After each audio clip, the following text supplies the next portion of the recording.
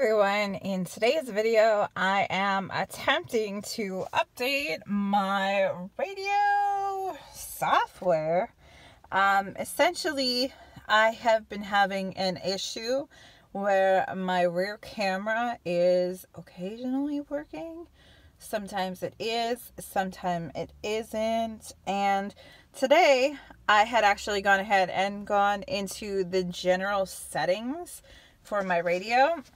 So I'll share that with you after I start the car so you can see it all.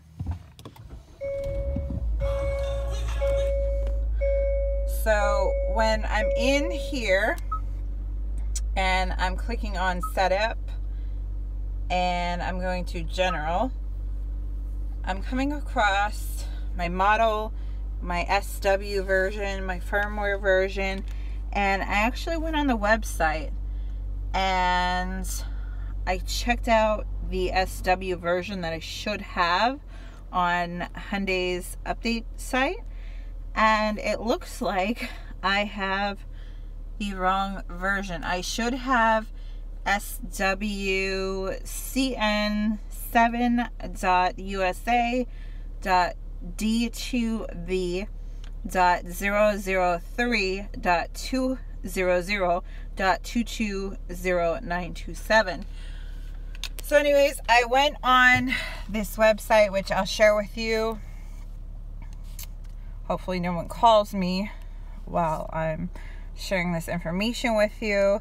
But essentially it's this website called, it's like updatehyundai.com, and it's /US/EN/update notice pop-up 1/983. So here, once I'm on the website, I look for this. It says update guide for display audio Gen2V.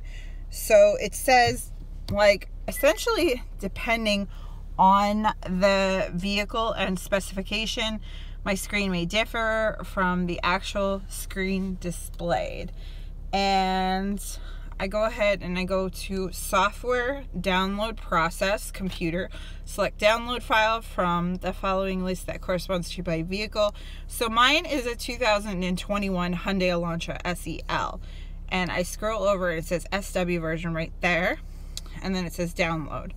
So I downloaded it already and I put it on a flash drive, and it must be at least 4 gigs. It says mine was just under 4 gigs, and it says to essentially, once you download it to your computer, you put it onto this flash drive, and if you're using Internet Explorer, it will ask you to save the file. If you are using Chrome, the download would start automatically. Save the download file on your desktop or laptop.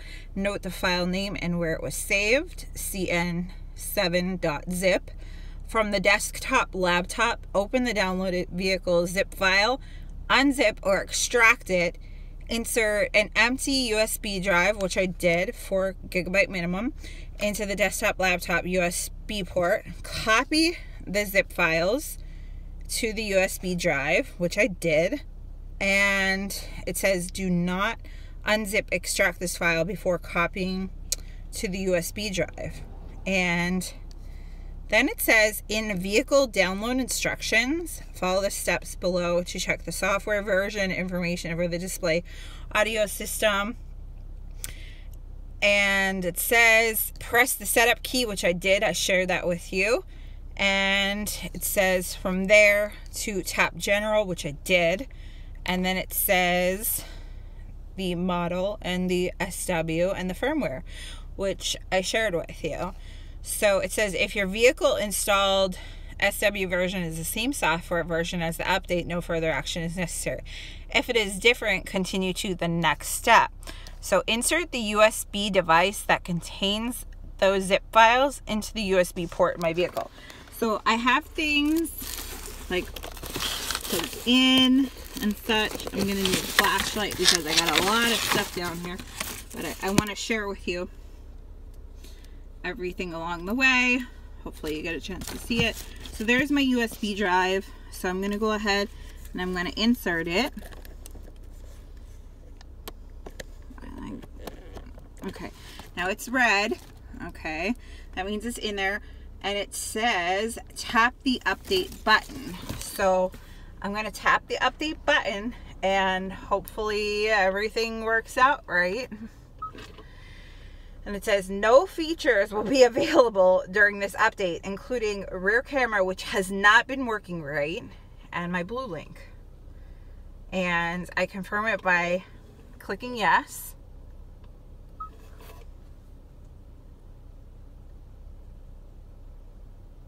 And it says the update process will take 10 to 15 minutes to complete. Please leave your vehicle running, and says do not remove the USB device until the update is complete. So this is what it's doing with the system update. And it's very like nail biting because I don't know what's going to happen. But essentially what I did to, you know, come across this is I was going ahead and trying to fix whatever had happened with my rear camera.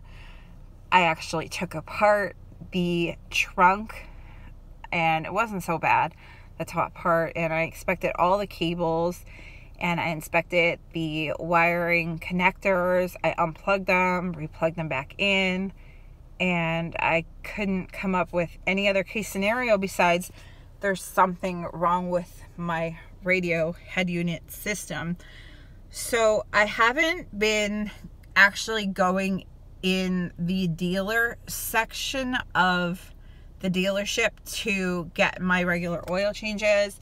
I have quite a bit of miles that I've acquired on the vehicle since ownership, and instead what I've been doing is I've been going to like the quick lube a lot, and I'm sure that if I had actually taken the car in for regular oil changes with them, which it would have taken approximately like probably 3 hours each time to get my oil change, which I find very, very ridiculous and long waiting period, they might have gone ahead and said, hey, you know, you have an update that you must update your radio to.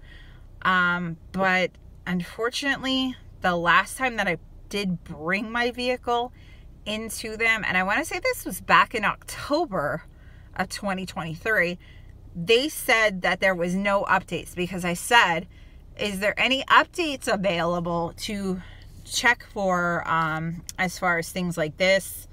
Because I had an issue in prior months concerning something else, and I had to actually have them tap into the car via satellite to fix the issue and just wait it out. But as far as this software download, when I'm seeing the SW version, it looks as though this isn't like a new version when I was looking at those numbers. But I don't know. I'm not exactly sure. But it says it's an update guide for display audio Gen2V. What exactly does that mean? I'm not so sure, but all I can say is I'm just going with the flow of things. Who would have known that in addition to having to mechanically maintain your vehicle, you must electronically maintain your vehicle? So I'm updating the system with, I'm not sure exactly what, but I'm only on 1 of 5 regarding this update, and it looks as though it's going to be at least another 10 minutes maybe until that happens. So all I did is I went on to a bunch of Hyundai websites to find this, and this is the website that I came across. And again, it's update. I can copy it and just you know, share with you the links while I'm waiting for this process to update completely, because I also want to see whether or not, you know, it's going to work out well or what, so you know too. So this is the website that I went on to. It's https:// update www.hyundai.com/E/N/update, N for notice, and then a capital P for pop, and then up, the number 1/983. So that would be the website, like if your vehicle has a set update as far as the system is concerned. And then what you would simply do is check out your model, your vehicle. So it says vehicle and it says model. Now I didn't see a sub model part, so I categorized myself into the 21 to 22 Elantra because I didn't see like limited or anything else like that. I do see a hybrid, but it's the same for like the 2021 and 2022. Now, if you have any of these other vehicles, you may have an update. So you may want to see, like if your system has been fluking in any way, it could be this. I'm not saying this system update is going to fix my problems, but it might. And while it's updating, I'm obviously not going to touch any of my buttons because it says, you know, update in progress, turning off power or ejecting my device that's down there is going to cause issues. So I don't want that to happen. So I have to make sure I wait until the update is complete before I can move on. But it's currently updating the system and I can't do anything about it. So that's where that stands. Hopefully it's not that long. If this is number 1 of 5, that's a long time. So I may have to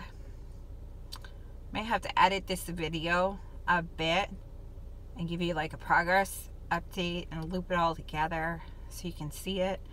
And I'll try and toss in there like some of the times when I was frustrated with my camera too.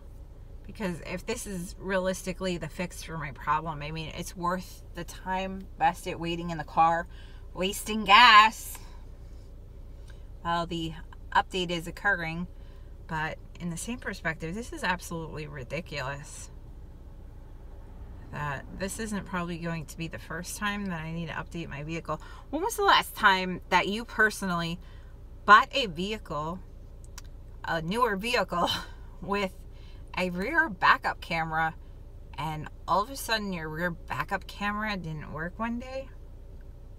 That just sounds terrible. And unfortunately you've driven too many miles, so you don't even want to attempt to bring it up to the dealer because you know they'll charge you. And they won't just charge you $100. Nowadays it's $200 to just look at your car.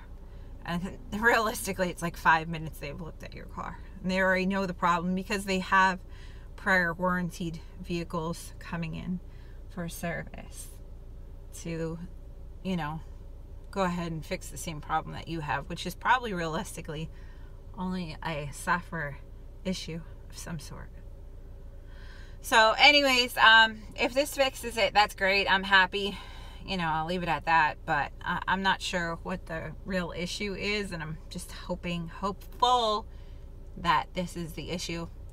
So we'll see, and I'll update you back as I go from 1 to 5, you know, as far as the updates and how long I have the car running. I should have started a timer on that too. I don't have a timer yet, but I could go back in the video and then, you know, come up. I could start a timer now. Start a timer now and we'll see how long this whole update, you know, is taking, plus the time I've been filming. Yep, starting the timer now while I'm waiting, and that'll run in the background on top of the update. It hasn't even switched over to 2. So hopefully everything's great. All right.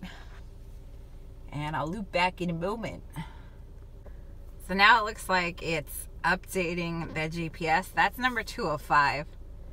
And what exactly that means, I'm not so sure, because normally with the GPS, like, it's controlled by my phone, I thought. So we'll see what number, oh, now it says number 3 is updating my modem.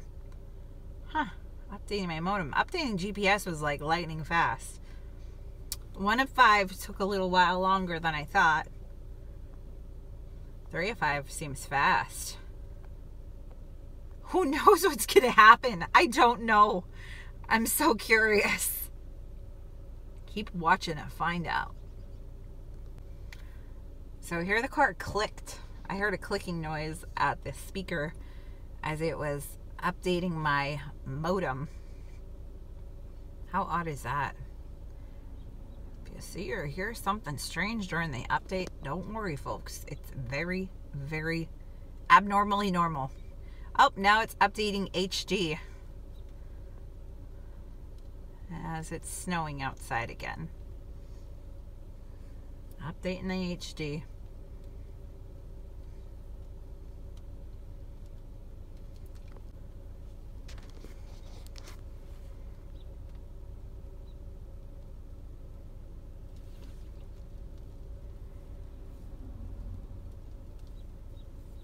I'm just silently awaiting update 5 of 5, whatever that may be. To anyone who has ever done this before, props to you. You've done a really good job in life. Knowing to know how and what to do when it comes to your vehicle. For anyone who hasn't done this yet, I sure hope the dealer's helping you out. And we're almost at update 5 of 5. Remember, this update's in progress. It's updating uCom. That's number 5 of 5. uCom. So you better be calm because we're updating uCom.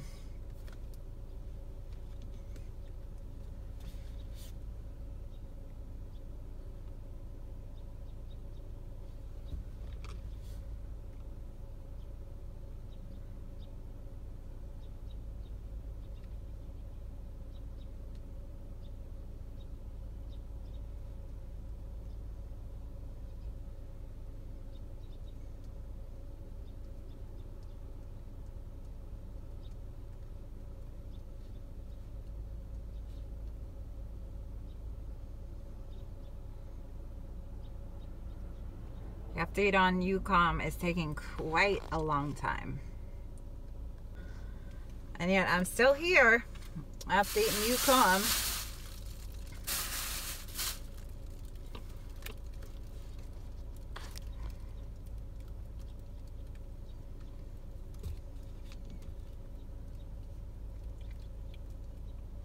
From there, I'm hoping it's it, and I'm hoping everything works. Won't know until it's done. Remember, the whole update process takes approximately 10 to 15 minutes to complete. Please leave your vehicle running and do not remove the USB device until your update is complete. The system will restart. So we're getting ready to restart here.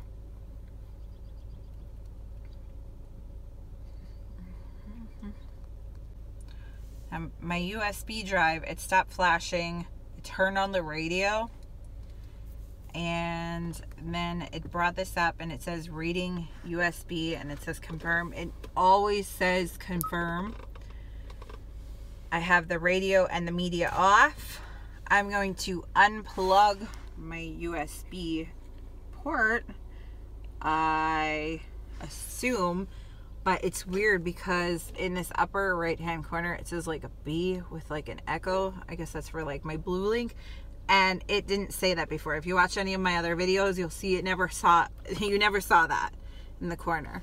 So I'm gonna click on setup and I'm gonna see general, and I'm gonna look on the whole software. Says now it's updated to the new version as we talked about. Okay, so the next step is obviously unplugging my USB drive. I unplugged it. My blue looks totally different now. It's not a lowercase b anymore. It's now an uppercase B, which is odd. Now I'm going to attempt to check and see if my rear camera works. Fingers crossed it does. I won't know until I push the button. It doesn't work. No. Highly upset now. So I'm going to put it in reverse and see if it comes on then. Nope. So the camera's still not working, but the good news is the radio is updated to the latest software package version. What in the world? So that's where I stand. I honestly thought it was a software reason for my camera not working. Now I'm thinking it's probably the whole head unit has to be replaced. Heard some other people talking about it. It's just very unfortunate that my vehicle is out of its 60,000 mile window, even though it's within the 5-year window. So very, very unfortunate. Anyways, I updated my software on my radio head unit, and if you're interested in seeing whether or not yours needs an update to the newest version, feel free to go ahead and check out that website I have provided, and check out in your general settings your display of what software you're using today. I hope you all enjoy this video. Again, please be sure to like and subscribe for more great videos such as this one. Thank you so much for all of your time watching. I do wish you a great, fantastic day, and I will certainly catch you on my next video. Thanks for watching. Take care now. Bye.